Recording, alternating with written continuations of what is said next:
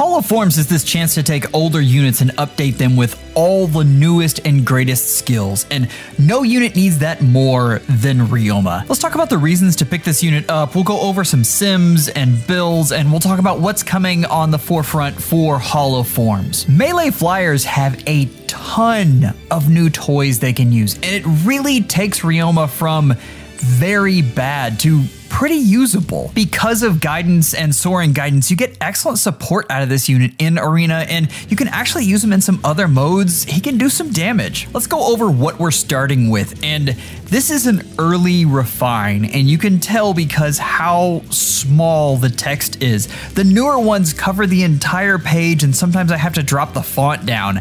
That was not the case here. Regento is just not as good as Arcane Devourer. Period. You'll still have to use it because arena scoring. If you're in any other mode though, and if this is your favorite, Arcane Devourer is the weapon to go with. Bushido 2 is not that great, honestly. There are some better options, and we'll go into those. Just remember, at the time, this was an absolutely busted refine, and 39 speed was really fast. Oh, memories. Just to review exactly what these do, Regento has Distant Counter 4 and Omni +4 in combat and no follow-up. Bushido 2 has IOT's Shield and Dodge. I wanted to start off with some max invest builds and team ideas for what you would do with this unit. And the first is an Omni Tank build, and I've been playing a lot with melee flyers as Omni Tanks, and they actually hold up fairly well. There are definitely units that you'll have to worry about, and we'll go over those in the Sims, but this can actually perform under the right circumstances. And I mean, we take the standard Peony, Milla, and Asker. He really needs Camilla though in AR. No kidding, piercing is so important in the meta right now. I tried this unit with no quarter. I really like Gambit and Aether better when you're talking about an Omni tank. But attack speed prime 4 and speed defense rain snap work really well together, and we'll talk about how this unit sims. As far as arena goes, I mean, the problem is you have to use R dual flying 4, and that is such a hindrance to older units. And it is such a score drop if you don't use it, and 756 is already borderline. If this is your old water legendary that you're really trying to keep up with, you just have to have the dual 4. We're hoping that in the future, these dual skills become either something better or they figure out a different method in Arena to do scoring. I think that last one's a bit of copium. The last build I want to talk is this middle one here. This is fun and can actually do a lot of damage. If you're going on Abyssals or taking this on a journey through the story maps, this is a build that will do this unit justice. Burn damage is an absolutely fantastic way to upgrade your nuke, and Flared Sparrow plus Assassin Strike gives you plenty of that, along with Deadly Miasma, which is a good support for the rest of the team.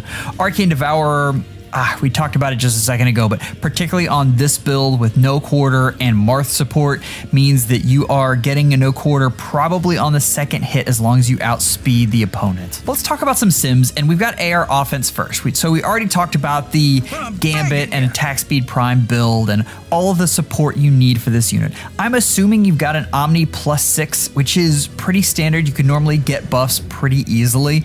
And then I've got the other team, which is essentially a Cav line. It's what we're looking at, and we've got the usual suspects with Kvaser and Note. And yes, that's a Freyr. No, that is not a typo. I am seeing this unit a lot in Dark Season because Freyr's just so good.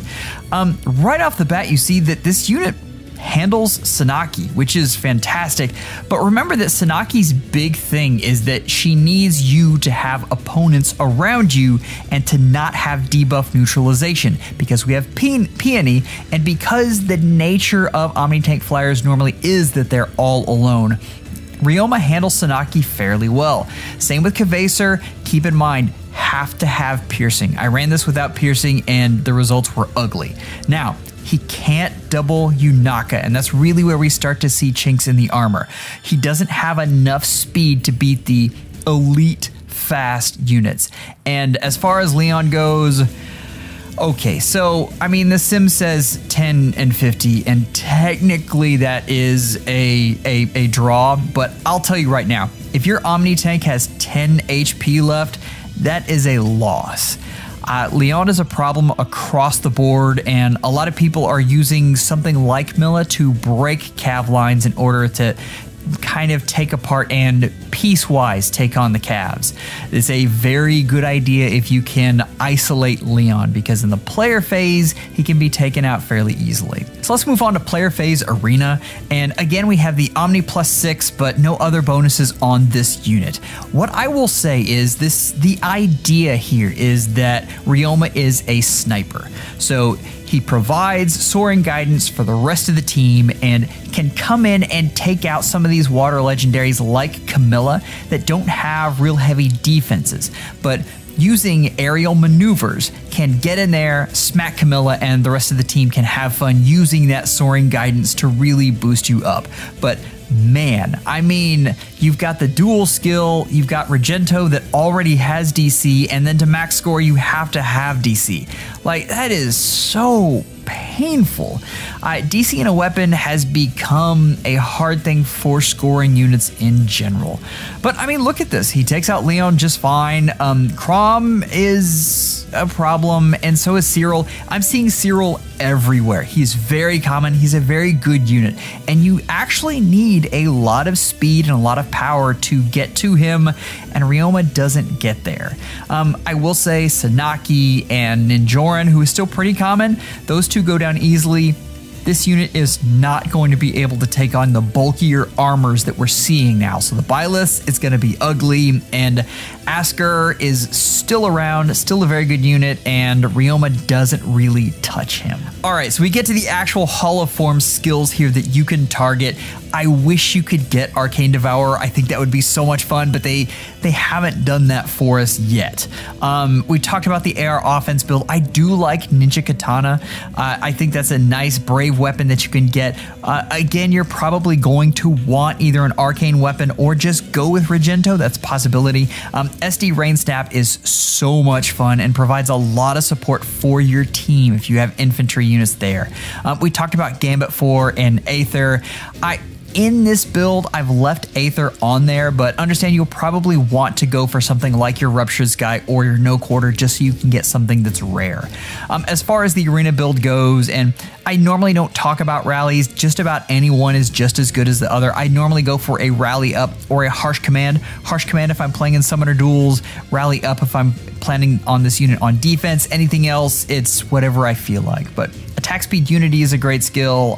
Aerial Maneuvers is a lot of fun, and we already talked about Soaring Guidance. If you have armors on your arena team, go for Guidance instead of Soaring Guidance for obvious reasons. The last build here is the player phase. I just want to super nuke Ryoma. So again, I've got the Ninja Katana there, but there's No Quarter, Flared Sparrow, Assassin Strike, and Deadly Miasma, which is a fantastic combination on melee flyers right now in general, and it really works well on Ryoma. If you're asking what I'm going for the all-out player phase build. I will be using this unit as a bonus unit in arena, so I'm trying to be able to get as many kills as possible. Just know that any of those skills is really good, and I like all three of those builds on this round. So just to touch on the water rankings, yes, this is still the worst water legendary, but again, new skills really make a unit usable, and the ability to actually kill things at arena is not small. The difference is most of these other units have some sort of use case, whereas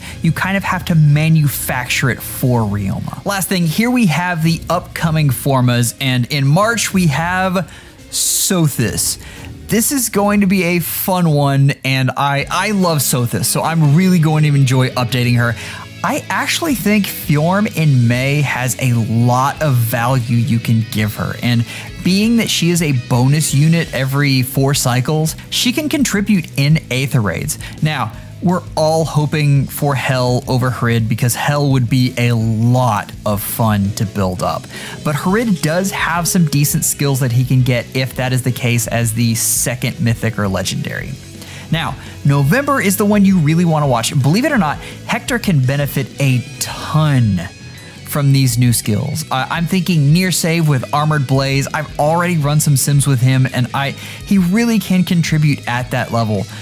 but we're all hoping for Ellawood because that unit is still very viable and a lot of fun. If you're interested in what's going on in the meta, I have a link to my latest meta report. Go check that out. Members, you are amazing. Thank you so much for your contributions, even though you changed my name to Sully Stan.